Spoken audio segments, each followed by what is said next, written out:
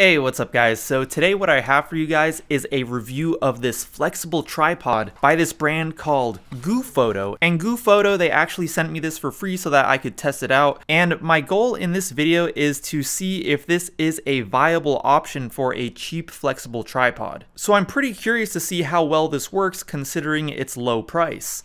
If we take a look at the Amazon page, you'll see that it goes for $13.99. And you can actually also get this with a wireless remote, and if you want that one, it goes for $15.99. The one that I have in here does not come with the wireless remote. So anyways, I will have these Amazon links down in the description below in case you want to check those out for yourself, and let's go ahead and get started with an unboxing.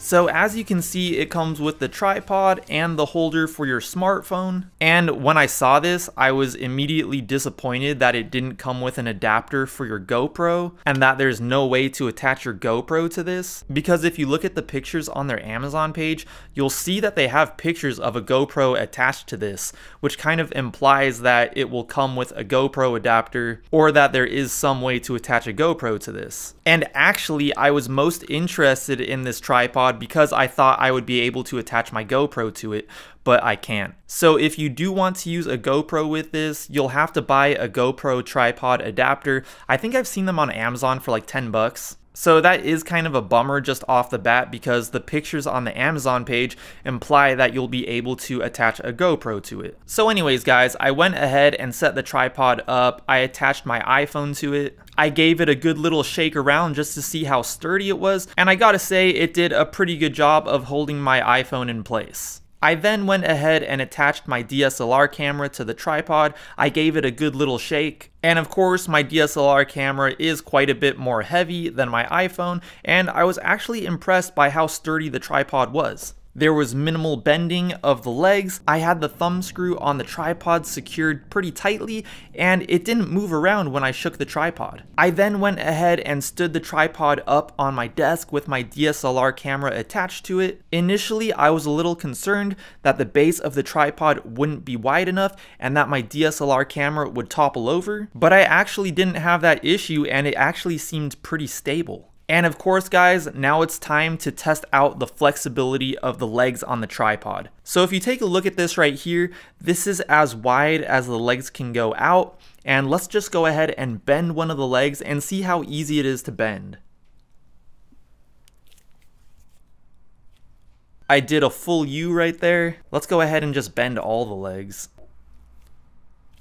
Now the cool thing about this guys is that what I'm noticing right now is that when you make a bend, it stays in that bend. It doesn't kind of move back or anything. So watch this.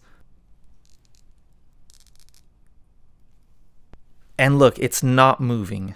So there's no doubt about it, this tripod is very flexible. Let's go ahead and try to attach it to a few things and see how well it holds up, as well as how well it is able to grip to other surfaces. Yeah, let's go ahead and try this out. I'm gonna attach it to, a couple things, and we'll see how well it does.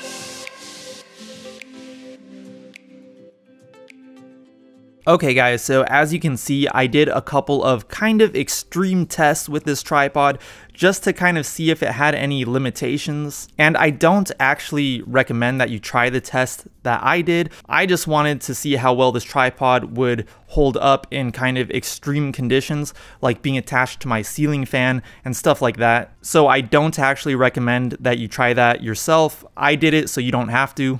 But I gotta say, I was pretty impressed by how well this thing worked. I feel like the legs have some pretty good grip on them, and I know that you can see it on the camera right there.